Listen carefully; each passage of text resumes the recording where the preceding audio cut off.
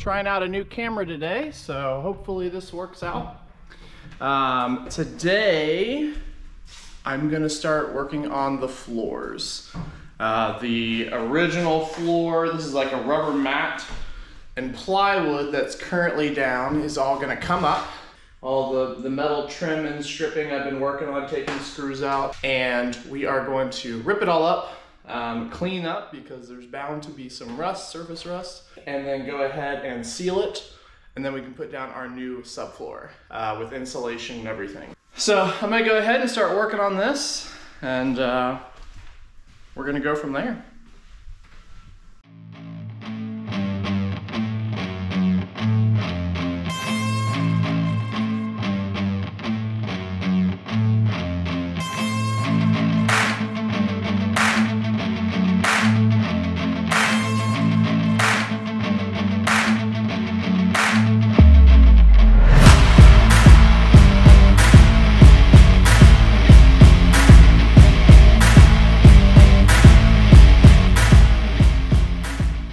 Here we are. Today I went ahead and sweeped up the floor. I'm gonna go ahead and vacuum all that up and then need to start cutting all these screws that stayed from when I pried up the floor. There's Karma.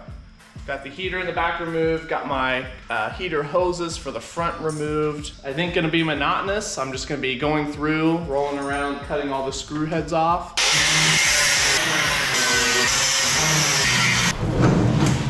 All right, so got all the screws cut, most of them. I'm sure I'll find one or two. And now it's time to go in, cupped, twisted, braided wire wheel. You don't want to use the straight ones because it's gonna get real gross in here. But I'm just gonna start working the back. There's no, what we would call like cancer. When working on classic cars and stuff, you could have a car completely covered in surface rust. And if it's doesn't have major pitting, if it doesn't have pinholes or anything through it, we consider that sometimes rust-free.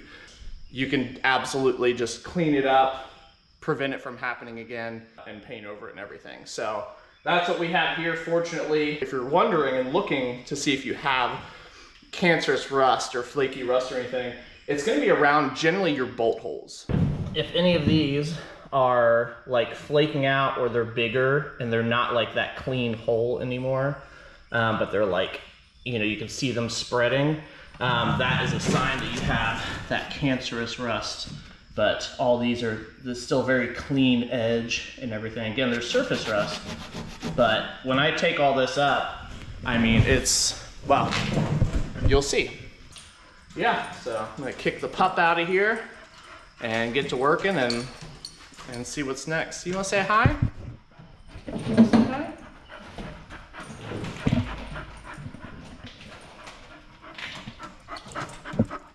So I'm gonna put on a podcast and kind of get to work.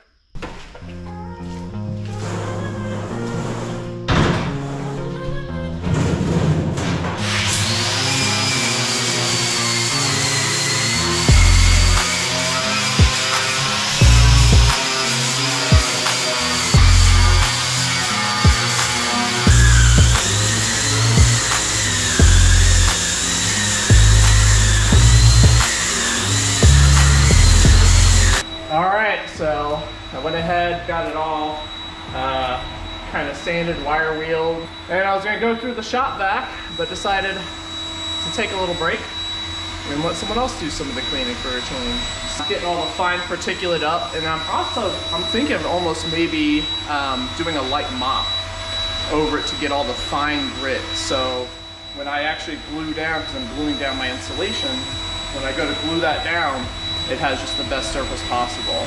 I'm gonna let this run. I'm gonna clean up a little bit. I am super gross. This is so gross. Let it run and kind of go from there.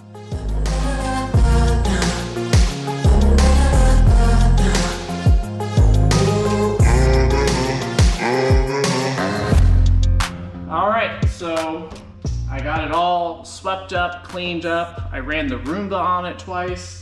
And now it's time to go ahead and seal the floor.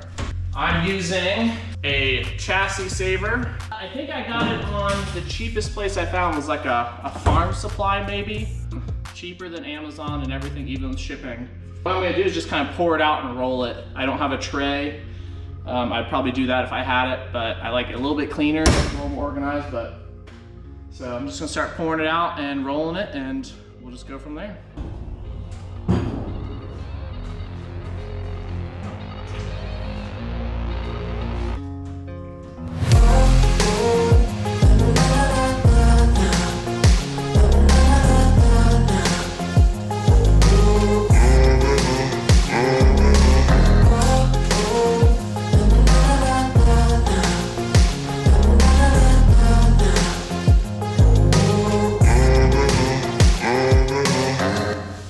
I got the whole floor sealed, and I'm definitely gonna go back in after this is dried with a brush and get all the cracks, get closer to the edge of the wall around the wheel wells. And to give you an idea, this is a 37-foot rear engine, a pusher, and I used about a half a gallon on this. It comes out watery, it gets a lot of coverage. And yeah, so I was able to get the whole thing and didn't try to go thin, didn't try to save anything. I expected to use the whole, $90 gallon, and I used about a half. I say that because I know it's expensive, and if you're not planning on doing a bunch of extra, if you want to use this elsewhere on the walls or anything, go ahead and get a gallon, but you could probably get away with buying quarts. And again, I got full coverage here without any issue. I still have about a half gallon. I'm gonna set my fan up and just kind of let it dry, and that's all I'm doing today. And then I'll go back in again, touch that stuff up before going to the next step, gluing down the insulation. Another day on the bus, and it's an exciting one because it's finally one of the last parts of the bus that we're actually going from having to clean up and cut stuff out and everything to actually like building back in. I got them sealed, and now we are gluing down and cutting out the insulation board. So let's take a look. All right, so we're going ahead and cutting out the width of the boards right now to the bus, which are a little bit narrower than the actual width. If you watch, a lot of the builders online, they'll talk to you about how the chair rail, because it sticks out, you need to cut it short to actually fit the boards in. You'll have to do this with the plywood as well. Now, with the foam, I'm leaving a little bit more space just to make it easier, because it is kind of, it's kind of floppy and everything, which that will get filled in with expanding foam. But did not get the first one recorded. I was just trying to figure it out really. This is a full sheet, as in this is, I believe this is actually, I may have cut an inch off, so it might be actually 47 inches, and then cut out the little angle there. Again, pretty close, within about ½ inch everywhere. A little bit bigger gap here, but went ahead and did this, got some weights on it. We're cutting out the other ones right now, but we may not glue them down today. It just kind of depends on how it goes.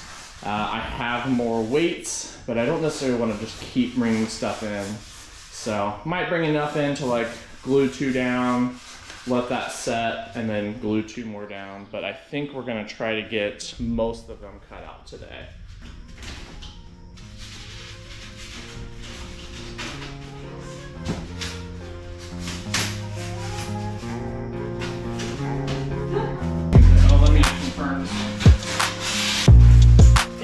Yep, so that size.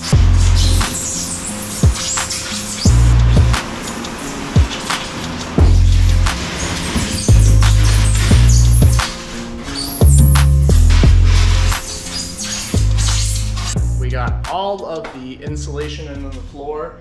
Super pumped. It's really starting to kind of take shape and look like something. I think just like the clean surfaces. Got all that glued down. Sorry if I didn't get all the video of it real well. I was just trying to knock stuff out, had batteries dying and everything. So today I am working on subfloor. Not sure how much I'll get done. I went ahead and cut the first piece. So I want to stagger the seams. So I cut the first one at about half. It also made it easier to cut this and only dealing with half a sheet as opposed to if this is a full sheet. So have it shorter on each side because it needs to clear this rail, otherwise it would have been too wide, I wouldn't be able to get it in. This will get spray foamed, all the edges. These wheel wells will get boxed later on, so all the wood's gonna be covering that, and then all that will get filled. So today, I'm just gonna try to get as many sheets of the subfloor down. I am gluing them down. With that, I will try to show a picture of the construction adhesive. It should look really good, give us a good place to draw the template on the floor and kind of really finalize where we wanna do walls and rooms and everything, so we know what order or what windows to order, and I can get that order placed and start working on that. Speaking of the walls, something you might be able to see a little bit, might see some gaps and stuff. The walls are not finished. I had a little bit of an issue, that bubbling that we saw, that oil canning was actually worse than I realized. I am gonna have to pull those rivets out. Not sure if I'm gonna have to reuse the sheets or not. You'll see that when I get to that. That'll be next.